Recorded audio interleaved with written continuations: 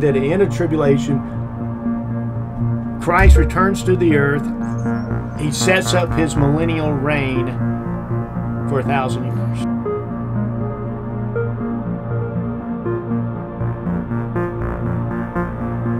And I don't think we completely have it all figured out. No. I don't think you could have a big enough chart on your wall with everything to have it all figured out.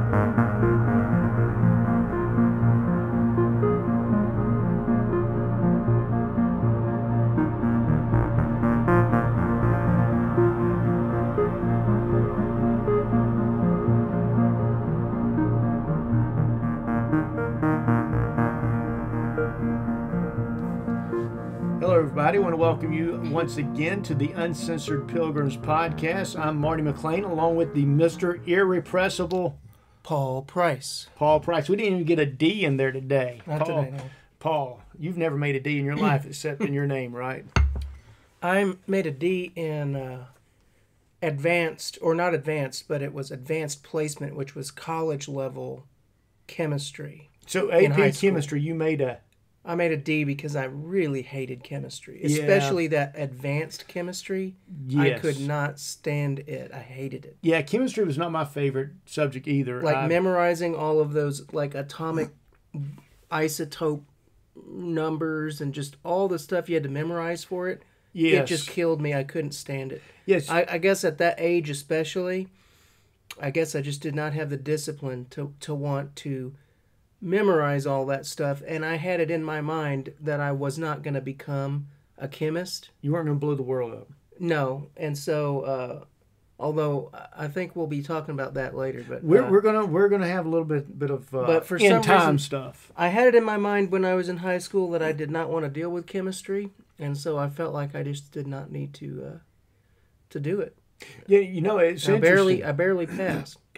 As far as chemistry goes, when I was in high school and I had chemistry, we would always get in a group with this really smart guy named Jay. Yeah. And Jay liked doing all the chemistry experiments, so we'd let Jay do them, and we'd goof off and write the numbers down, fill out the charts, whatever. So I went off to the University of Georgia, and I had they made me take chemistry for majors because I was a biology major at the time. It was short-lived, but I had to be in this chemistry for majors that class. That must have been pretty rough then. Yeah, and when I went to the for chemistry lab. I was looking, see who my partner was going to be, and they gave me a book, and they said, this is your experiment. You've got, hour and a half to do it. I didn't have a partner. You had to do it yourself. I didn't even know what any of the instruments were. I had to look in the book and see all these instruments, see a picture of the instrument to figure out what the instrument was, because all that time during high school, I, relied upon Jay.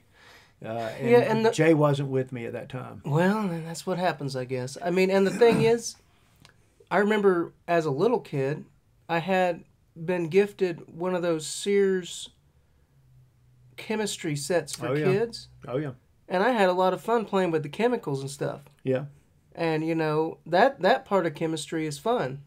Yeah. I just don't like memorizing the whole chart and doing when you can mix stuff and make it blow up. Extremely complex math of this ion moves from this, what do they call, energy level? How far away it is from the center of the nucleus. They call it, I think they call it energy levels or something. You got me, man. And it'll move from one to another, and like just such complicated stuff to memorize. I didn't go for it. And you're talking about moles and don't even have a dermatologist. Yeah. I mean, it's incredible what you deal with in the chemistry classes. Yeah. But today we're going to tackle the subject of the Millennial Reign. The Millennial Reign. And we're not talking about R-A-I-N. No. We're talking about R-E-I-G-N. Little bit of a spelling there for our spelling bee aficionados. I didn't ever have trouble with spelling. Really? Yeah, that one I could do. So. Yeah, I could spell okay. I just cannot pronounce words as well as I should. I think when I was in the first grade, I had a concussion that I got in school from being knocked into the girls' bathroom door. It was just a door. It was. You needed Pedro's protection. I needed Pedro's protection, and Pedro was not there. And also, I broke my arm. My babysitter broke my arm playing football in the house. And so I think I missed some days when we were pronouncing words when I was in first grade. And I think it has followed me Oh, to this very day. Tough. All right, that's tough. It's been a tough life, man. That is tough. But we are going to talk about the millennial reign. What exactly is the millennial reign? When we say millennial, Paul, how long is that? Well, that depends on who you ask. I'm asking you. So I say it's 1,000 years. 1,000 years. That is why that is in fact why it's called a millennium. That's what the word means, 1,000 years. Well, let's just take it at face value. Yeah. We're going to talk about 1,000 years. Now, Paul, when does this millennial reign occur? Also, depends who you ask. Okay. But you and I both agree that we are futurists, which means we believe that the end times are yet to come. They are not correct fulfilled in the past, like the opposite of a futurist is a preterist. Right. And we would disagree with them. So I say the millennial reign is future, and I also don't happen to think it's all that far off. But I don't know how long we got to wait, but the way things are going, it doesn't seem like we're going to have to wait too terribly much longer. Yes. We'll see. I think, personally, I'm what you would call a pre-trib. I believe that the rapture of the church happens prior to the tribulation. You have the 7 years of tribulation, and then that will usher in the millennial reign of Christ for 1,000 years on this earth. Now, so that would be, I would be termed a pre-millennialist, because I believe that the return of Christ happens prior to the millennial reign. Yeah, but I'll have to say that means you really think that Christ is coming back 2 more times. Wait, not 1 more time. He's coming 1 time in the air to call his church for the rapture. And then he's coming a 3rd time to come back down and institute the millennial reign. That would be at his return. That's when he would institute his millennial reign. His 3rd return. His 2nd return. That would be his 2nd. Yes. Yeah. Yes. So you think there's 2 returns yet to come? I think there's only 1 return. I think there's the rapture where we're called up to meet him in the air. Yes. And then I think when he comes back, he's coming to the earth. But that's after the tribulation. So that's like what 7 or 3.5 years after we meet him in the air. 7. See, I don't believe the church will go through the tribulation. So there's a group of people that call themselves pre-wrath rapturists. And I'm not exactly sure how they're different from mid-tribulational rapturists, but I think they're pretty close. They just don't say it's going to be at 3.5 years or something, or I think they kind of fudge on that. I think they're not sure about the timing, but it's somewhere in the middle. But once it gets really, really, really, really bad, then the Lord's going to call them up. Well, the way they view it is that the first part of the tribulation is Satan's wrath being poured out on the church.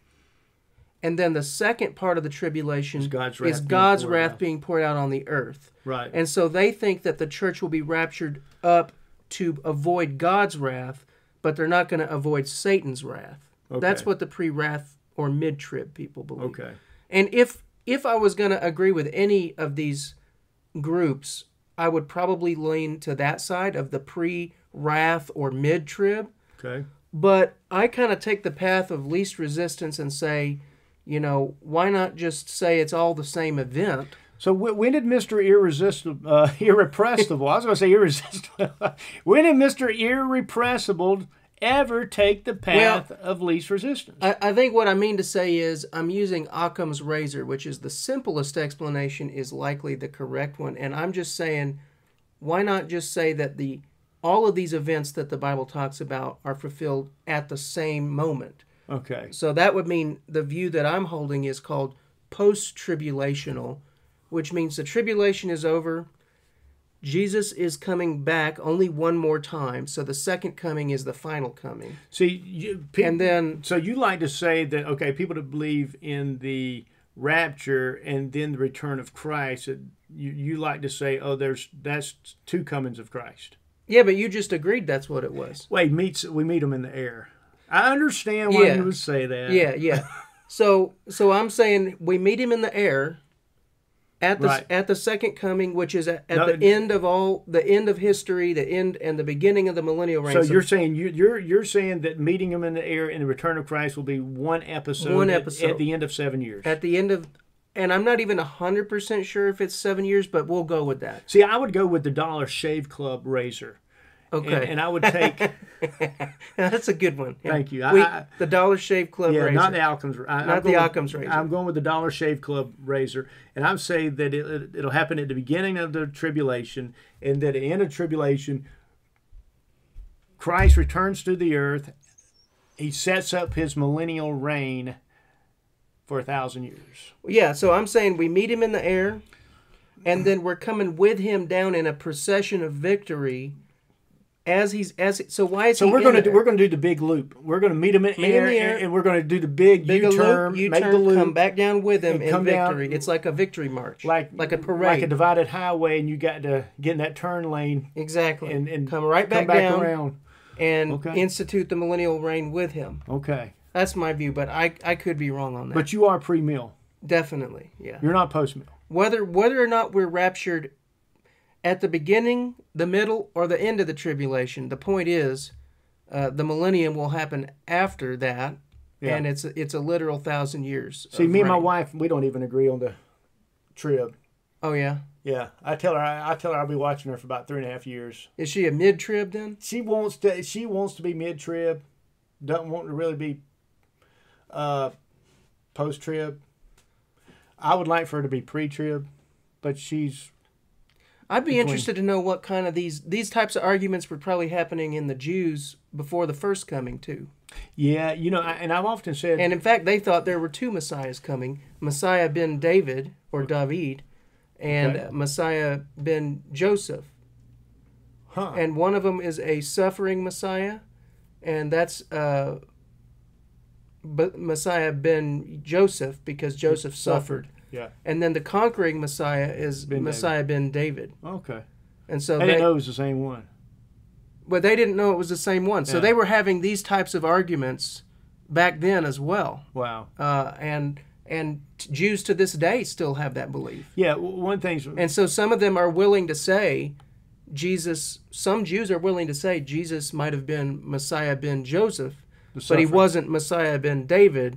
That Messiah is yet to come. So they would still be looking for They're still looking for a conquering Messiah. Other than... Exactly, yeah. Some of them. Yeah. Not all of them agree with that. I'm of the opinion that with a lot of this stuff, just like with the first coming of Christ, even the most devout, sincerest Jews could not figure out everything about the first coming They didn't of have Christ. it all figured out. And I don't think we completely have it all figured out. No. I don't think you could have a big enough chart on your wall with everything to have it all figured out. But we're going to give it the old college We'll give try. it the UGA try. And hopefully we went to the right college. Hopefully. And I think we did go to the right college.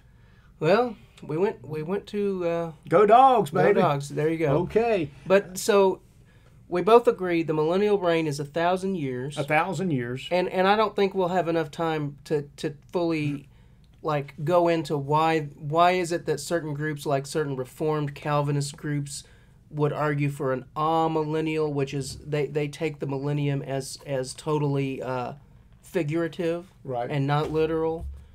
And I've never quite understood the post-millennial, but they're another can of worms altogether, because they're like saying that the millennium happened, but it's over with, or something like that.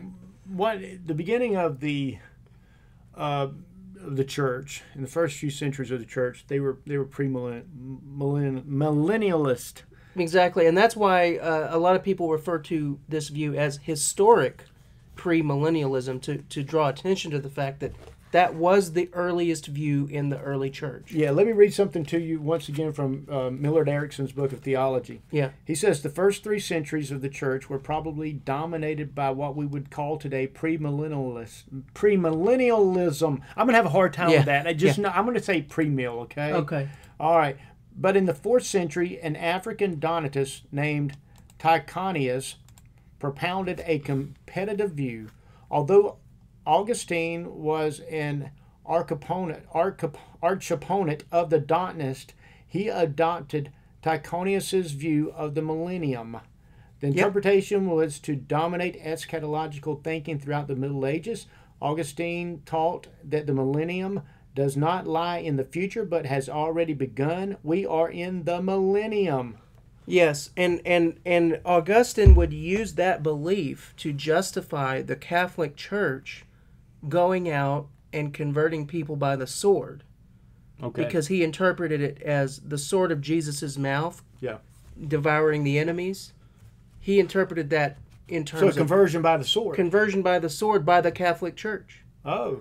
So that's Okay. how he interpreted it. So All right. I mean, I'm not going to throw Augustine under the bus for everything. Now let me just say, sometimes when I'm saying Augustine, sometimes I say Augustine, sometimes I say Augustine, just like Yeah. sometimes you Yeah. say tomato and sometimes you say tomato. Or Yeah. Caribbean and Caribbean. Yeah, yeah. Which one is it, Augustine or Augustine? That's I've never actually looked into it. That's a good question. I hear 'Cause both. He was from Hippo, Yes. Augustine of Hippo, and where is Hippo? Yeah, in North Africa. Northern Africa, so part of the Roman Empire, Yeah. but probably spoke Greek, right? You would think, I probably or did. I don't know. Definitely spoke Latin. So Yes. anyway, that'd be an interesting word study. But in the English language, we generally say either Augustine or Augustine. I prefer Augustine, but I'm not going to throw him under the bus for everything. But I think a lot of the controversies Even with in theology, Genesis 6. yeah, a lot of the controversies that we have today in the Christian church over theology go back to Augustine as the originator of the disagreement. I mean, he's the first guy, I believe, that introduced what we call Calvinism today. Yeah, Martin Luther, of course, was an Augustinian Yes. monk. Yeah. And he introduced so many different things that I don't agree with. So it's unfortunate, but he did a lot of great things, and we can also, apparently, according to Erickson, we can also trace amillennialism back to Augustine as well. as long as we're talking about the millennial reign, I'm going to read the passage in Revelation 20. It's just 6 verses that speak of the millennial reign. This is John speaking. He says, "Then I saw an angel coming down from heaven, having the key to the bottomless pit and a great chain in his hand. He laid hold of that dragon, that serpent of old, who is the devil and Satan, and bound him for 1,000 years. And he cast him into the bottomless pit, and shut him up, and set a seal on him, so that he should deceive the nations no more, till the 1,000 years were finished. But after these things he must be released for a little while. And I saw thrones, and they sat on them, and judgment was committed to them. Then I saw the souls of those who had been beheaded for their witness to Jesus and for the word of God, who had not worshipped the beast or his image, and had not received his mark on their foreheads or on their hands. And they lived and reigned with Christ for 1,000 years. But the rest of the dead did not live again until the 1,000 years were finished. This is the first resurrection. Blessed and holy is he who has part in the first resurrection. Over such the second death has no power, but they shall be priests of God and of Christ, and shall reign with him 1,000 years." Yes. So that's after the tribulation. Christ has returned. The devil's going to be bound in the bottomless pit for 1,000 years. Now, previously in the book of Revelation, the devil had been given a key to open up the bottomless pit and let all the demonic beings and the fallen angels. Would you out of consider there. this pit to be Tartarus?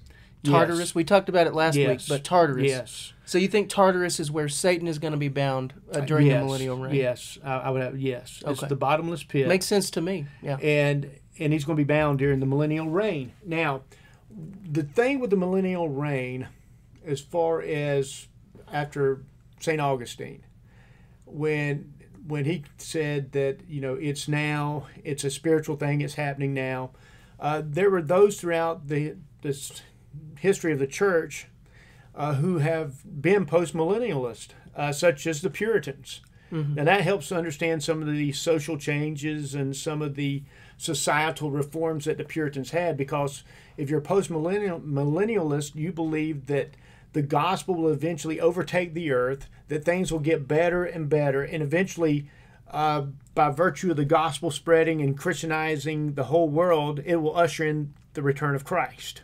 Yeah. Now, even in the 1800s in America, there were a lot of post-millennialist Even in the 1850s, it was really going strong. Yeah. You had the Second Great Awakening. There was a lot of social reforms in the United States because of the Second Great Awakening. Society was being transformed. The gospel was really taking root, and society was being, for lack of a better word, sanctified, was being changed. And then you had that thing that happened in the 1860s. Oh, yeah. Civil War. I recall that. Yeah, you had a Civil War, the huge carnage. I mean, you think about Gettysburg. You think about the Battle of the Wilderness, where a lot of the soldiers burned to death that were, laying wounded in amongst all the timbers. And it's just a brutal, brutal experience our nation went through. And the cause, it just made people realize, maybe we're just not getting as good as we think we are. Yeah, and I think that same exact thing happened again in the next century, in the 20th century. In the early 1900s, especially coming out of Germany. Mm-hmm. It happened with Kaiser Wilhelm, and then, with Hitler, a lot of German theologians. But that was associated with the social gospel. They actually believed that the goodness of man was going to usher in the kingdom of God. It seems like when things are going good on this earth, yeah, we get real confident in our own abilities, don't we? Well, you'll read some of the theology books. They'll talk about when times are really good and the gospel's really spreading and we're having a big impact. You may have more post-millennialist because people think, man, the gospel is going to overtake the world. Yeah, we're going to Christianize the world, and that's going to usher in the return of Christ. And in World War I, you had the trench warfare, you had that mustard gas stuff, you had the machine guns, and the sunny liberalism. I mean, it just took a nosedive. Yeah. And so you had a transitioning of those from post-millennialism, believing that the millennial reign happened prior to the return of Christ. A lot of them became amillennialist. Yeah, that it's all just spiritual. It's just all spiritual. Yeah. But you still have the people who are premillennialist that said, hey, Jesus said before he returns that it's going to be like the days of Sodom and Gomorrah. Yeah, it's going to be like Noah. It's going to be like it was in the days of Noah. Yeah. And if you look at that, it's like, okay, this is a pretty bad situation. That looks more like the reality we see, though. Yeah, and you read in the epistles how men will grow worse and worse, deceiving and being deceived. Well, and here's another aspect that you got to keep in mind is that people who try to claim that the millennium has already passed, or that it's just all spiritual, they wind up denying some of the very clear prophecies that we get even in the Old Testament about this time. Yeah, about the lion and the lamb. Like, for example, the child not dying. Isaiah 2, it says, "It shall come to pass in the latter days that the mountain of the house of the Lord shall be established as the highest of the mountains, and shall be lifted up above the hills, and all the nations shall flow to it. And many peoples shall come and say, Come, let us go up to the mountain of the Lord, to the house of the God of Jacob." By the way, that's the mountain of Yahweh. It kind of irritates me when our Bibles hide that, that the Tetragrammaton is Yahweh. So it doesn't say the mountain of the Lord. It says the mountain of Yahweh. Okay. That he may teach us his ways, and that we may walk in his paths. For out of Zion shall go the law, and the word of Yahweh from Jerusalem. He shall judge between the nations, and shall decide disputes for many peoples. And they shall beat their swords into plowshares, and their spears into pruning hooks. Mm-hmm. Nation shall not lift up sword against nation, neither shall they learn war anymore. Yeah. So that is a description clearly of this Sabbath rest of history, the time when Jesus is reigning on this earth. He will literally be here in person. He will decide disputes among nations. He will reign, is what many believe. The premillennialists believe that he will literally reign here on earth, and we will reign with him. That's the promise that we're given. It'll be 1,000 years of world peace. Of course, the nearest thing people have had so far is Pax Romana, which would have been the peace of the sword during the Roman Empire. But this is going to be legitimate, real peace. It's going to be a time where we've been kind of enjoying a type of I don't know what the word is, Pax Americana. Yeah, we've been enjoying that up until maybe 2020, 2022, okay, or whenever Putin invaded the Ukraine and broke people out of their illusion that real war is no longer possible. That's what they thought. Yeah. There was when I was studying international affairs, there was an article that we had to read, The End of History.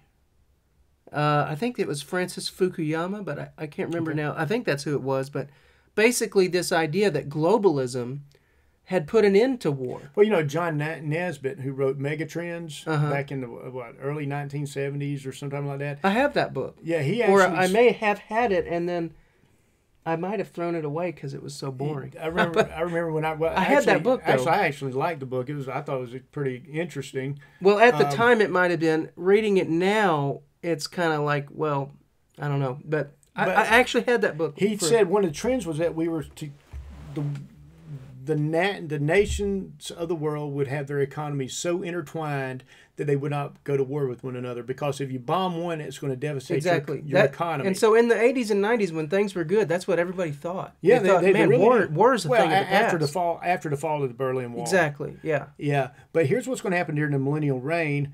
There's going to be Isaiah 65:20 says, "Never again will there be in it an infant who lives but a few days, or an old man who does not live out his years. The one who dies at 100 will be thought of as a mere child." So it's going to be a time of longevity. It's going to be a time where it says in Isaiah 11:6, "The wolf and the lamb will live together, and the leopard will lie down with the baby goat." Yeah, and I think we need to really take stock of how the amillennialists just want to throw all of this out of the Bible. So they just want to say, well, these aren't real promises. These are just spiritual promises, whatever that means. There are a lot of verses that you have to do a lot of crazy things with in order for say, well, that's not going to happen. That was just spiritualizing it. But I believe God's powerful enough to really make what He said happen. Yeah, just like when He said, a time of reign. But here's the deal, though: when you get to the time, who's going to be here on the Millennial Reign? There's some people that believe there will be those with glorified bodies, and there will be some with earthly natural. Well, I wanted to get to that because that's an interesting thing to talk about. But I was just going to say, if you look at everything God has done, all of His promises, when He said He would disperse the Jews, He dispersed them. He did, and then brought them back. And then when He said He would bring them back, He brought them back. Yeah. It literally happened. That doesn't naturally happen. You never have a people group who maintain their cultural identity for 1900 years. You know why they did it? Because they're so stiff-necked. They're very, That's what the Bible calls them. Yeah, it's like Fiddler on the Roof. Yeah, Ukrainian Jews. I mean, he said, without our traditions, we're as stable as a fiddler on the roof. Oh, okay. I need to watch that. It's really a wonderful musical, and it gives you a heart for the Jewish people, and man, they need to receive Christ. And, yes. But just seeing how they're persecuted in the Ukraine by the Russians and all that, the pogroms, all that kind of stuff. But anyway, you're going to have during the Millennial Reign, you're going to have those with glorified bodies, those with natural earthly bodies. You're going. Some people believe that the church will be there with resurrected or changed bodies. I feel like you can't escape that. I feel like that is an absolute clear teaching of Scripture that you cannot get around. Tribulation martyrs resurrected after Christ returns to the earth. Old Testament saints. Those with natural bodies will be those who survive the tribulation. There's going to be two groups of those: the believing Jews and the believing Gentiles. It's now wait. There will be children born during the Millennial Reign. So I'm going to give you my view, and you tell me where you stand on it. Okay. So my reading of Scripture is that at the second coming, everyone who's a believer, both all throughout history and even at the present moment, every believer at that second coming, and I mean for you it would be the third coming, but this is why. But okay, at that either the second or third coming, he's irrepressible. Whichever it is, the time when he is coming to defeat his enemies and institute the Millennial Reign, that coming. Yes. At that time, everyone who was ever a believer in the history of the earth and everyone who's alive that is a believer at that time, they will all be caught up together. They will all be changed. They will all be given glorified, eternal, immortal bodies. Okay. Their sin nature will be removed, and we will reign with Christ. Now that means, who are we reigning over? Well, you can't think that when Jesus comes, He's going to kill literally everyone on the earth. Right. Because then there would be no one left to reign over. There will be those that make it through tribulation. So the people who make it through the tribulation, especially children, I'm sure, and any adults that just don't die for whatever reason at that time, those are going to be the peoples who will populate the rest of the earth, and those are the people over whom the resurrected saints will reign. Yeah. So I compare it. The closest thing I feel like you can compare it to is the Lord of the Rings. You have Middle Earth. You have a race called the men, and then you have the race called the elves. And the elves are immortal. Yeah. And the men are mortal. Okay. And that's not a perfect analogy, but it's kind of maybe a decent analogy of what the Bible seems to be teaching about the millennial reign, that you will have immortal people, the resurrected saints, living alongside mortal people who can either be saved or not saved. It's they may or may not get saved. Because there will be, at the end of 1,000 years, the devil will be released from the bottomless pit, and he will be allowed... He will be allowed to deceive the nations. To deceive the nations once again, and then there will be the final judgment. The saints cannot be, the resurrected saints cannot be deceived. Let me read this to you. This is what David Jeremiah, you familiar with Yeah, I'm familiar with him. The pastor?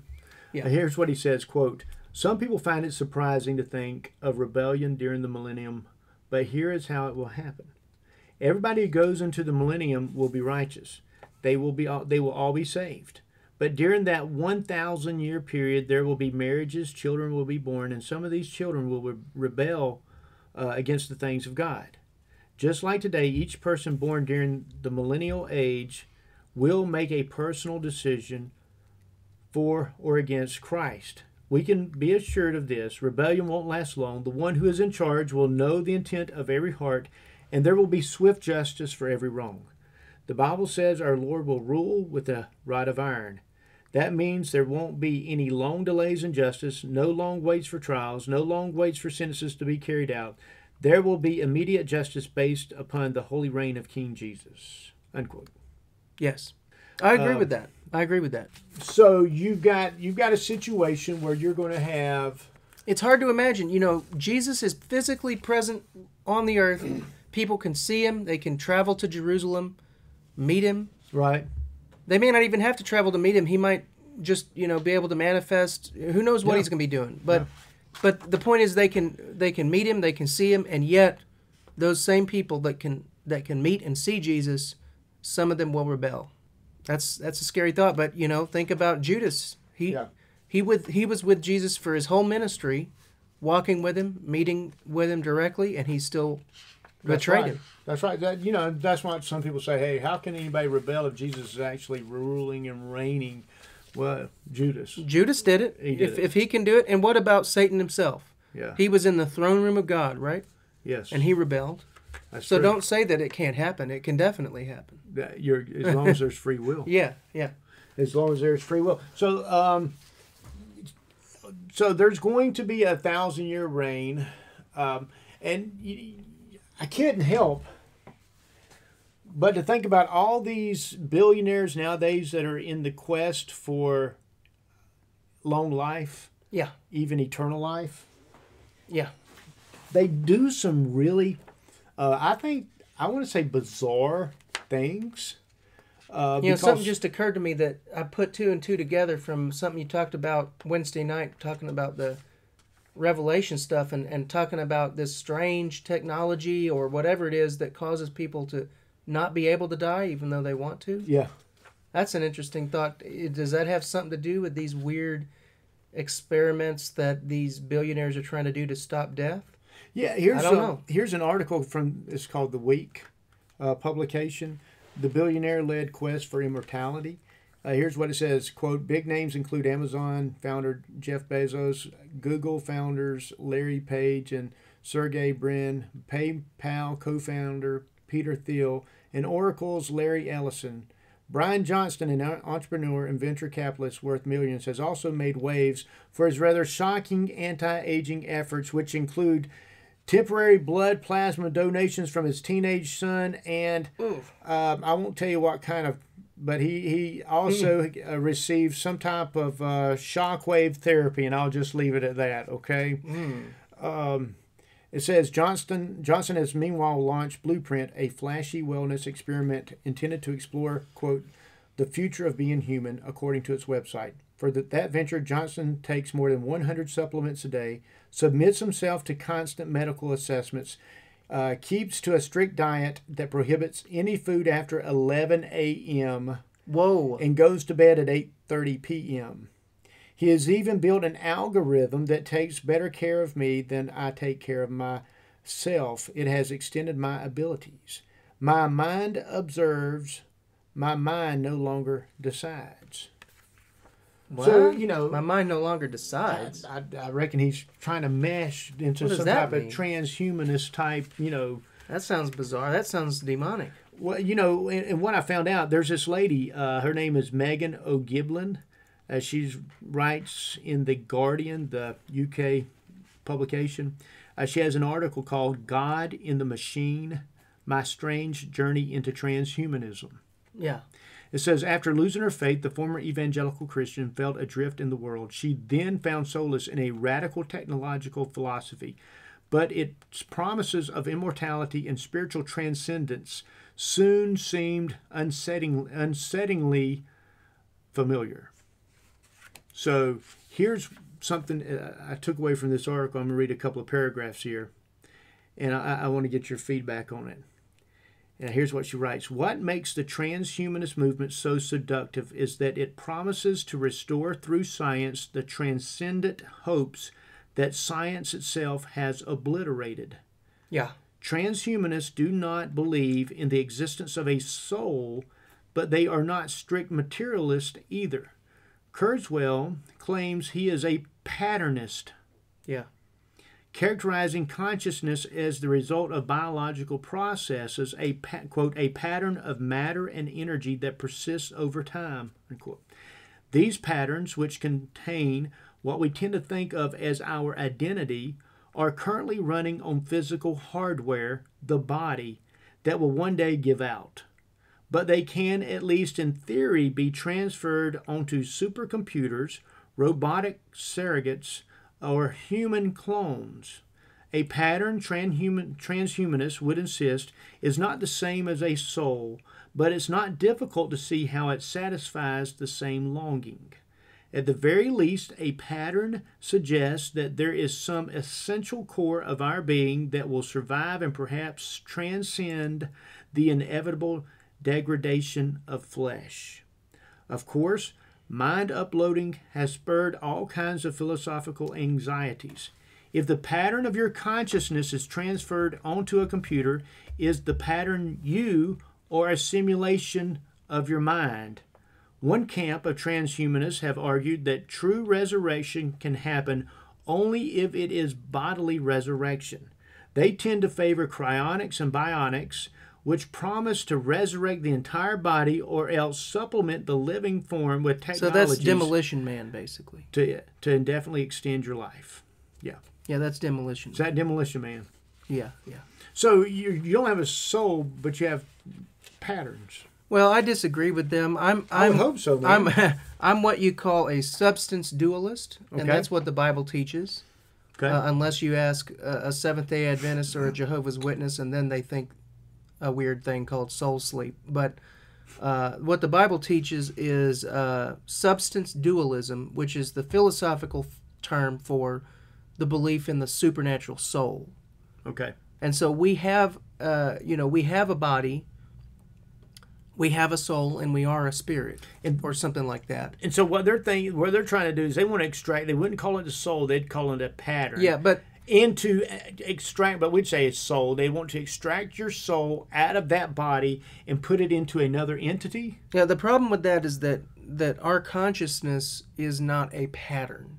If it were a pattern, Of course, yeah. If it were a pattern, then number one, we wouldn't have free will. We would be limited to the pattern, right? Okay. But secondly, a pattern, that's just like, it's like if you were to record the frequency of your brain waves. Do you think that's really you? Just because you write down a frequency of brain waves? And I would definitely fall on the camp of, if you were to somehow upload your mind, you would be uploading a simulation, not the real thing. Well, You have to have continuous identity. So, and that problem afflicts the soul sleep Seventh-day Adventist Jehovah's Witness doctrine as well. If you believe that we are nothing but a physical body, and then that physical body is going to be destroyed, then even if God himself resurrects a new physical body that looks like our old one, since there was nothing in common between the old and the new, it's really not the same person anymore. Yeah. It's a new person that just looks like that original person. Well, So that's a big problem. We have to have something that stays the same throughout the whole process. The only way you get that is with the soul. well, let me ask you something. You know, their quest for eternal life. I mean, that's Yeah. really what they want.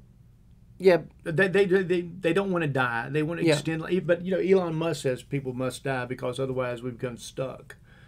You know, not that, but I'm sure he's on a quest also for his. he wants to. He doesn't want everybody to live. He But- just wants to live. Okay, but here's what it says in Ecclesiastes 3:11.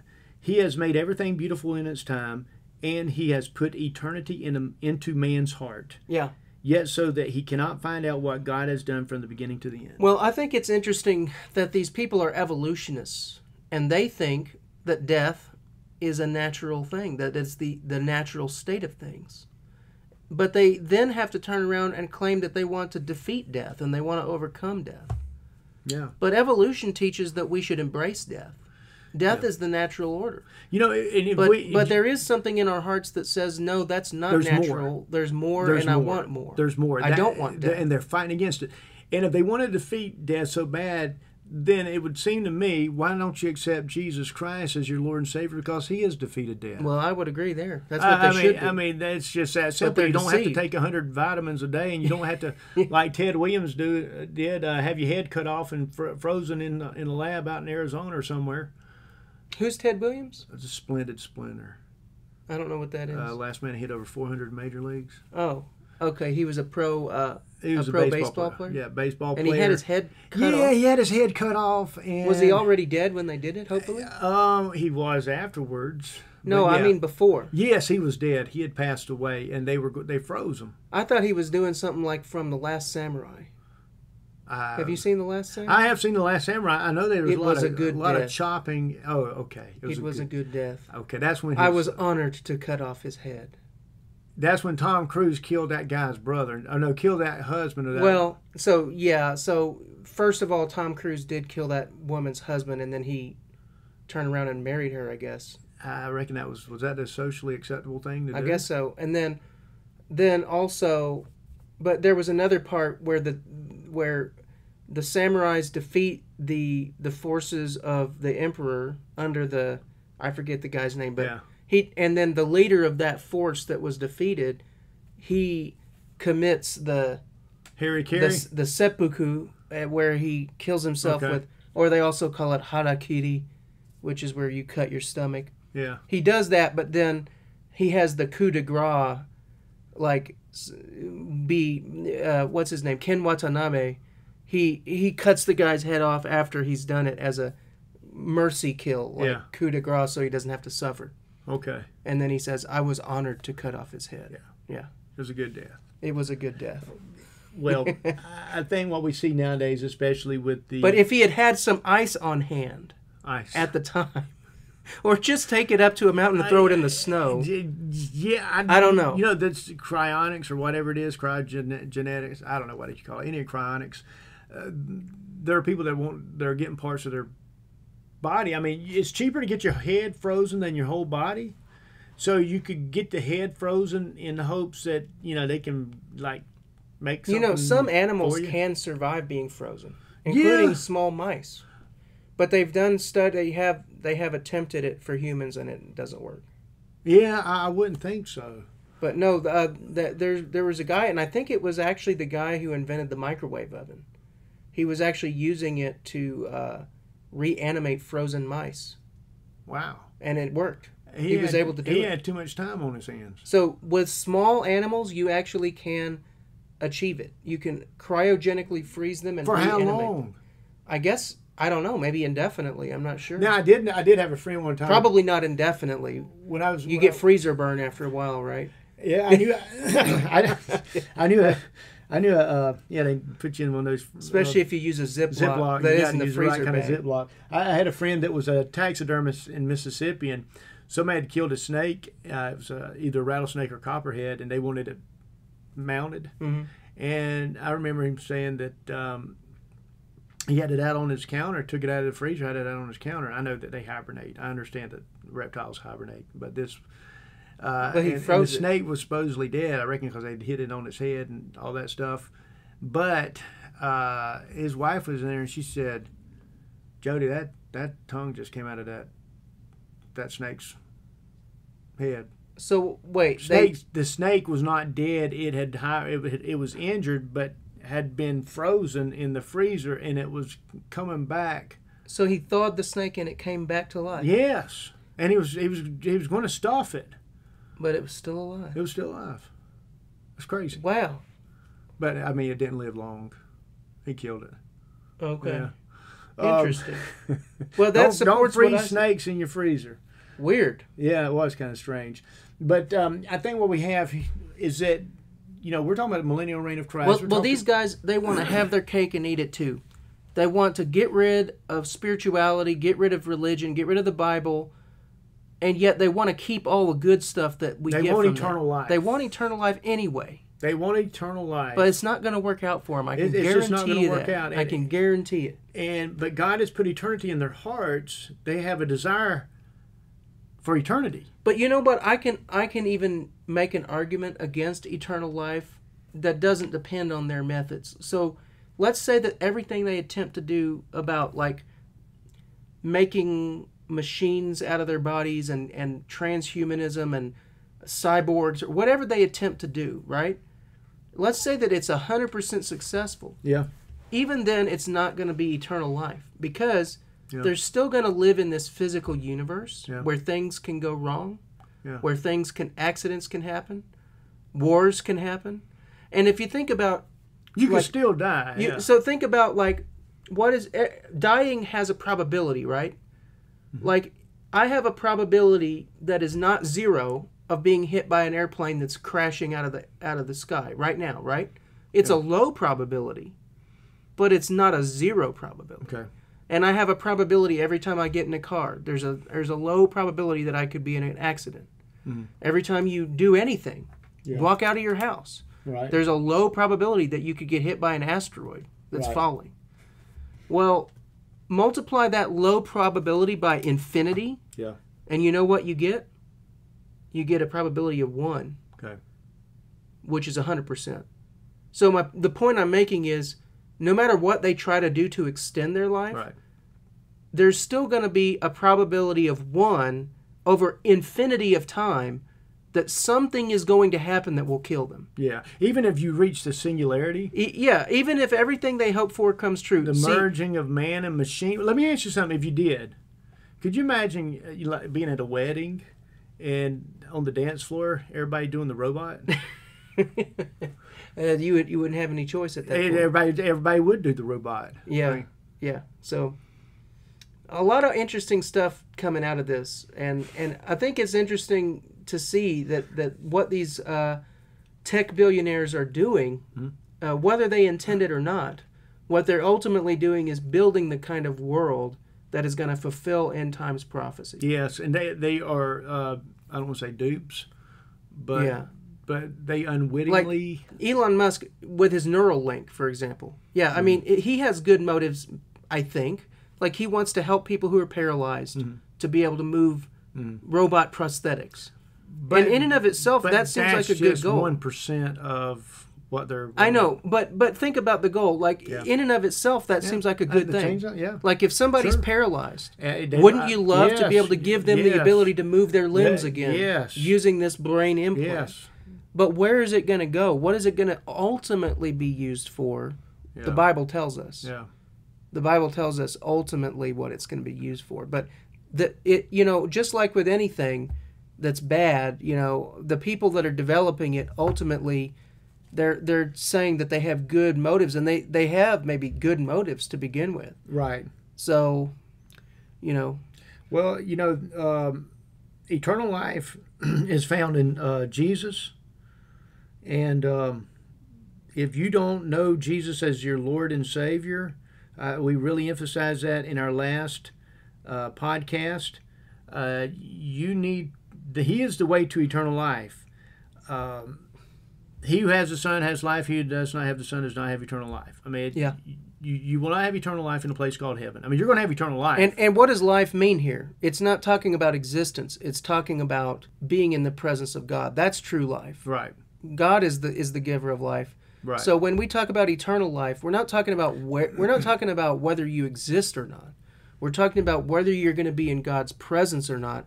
And if you're not in God's presence, that's death. Yeah. Separation from God is death.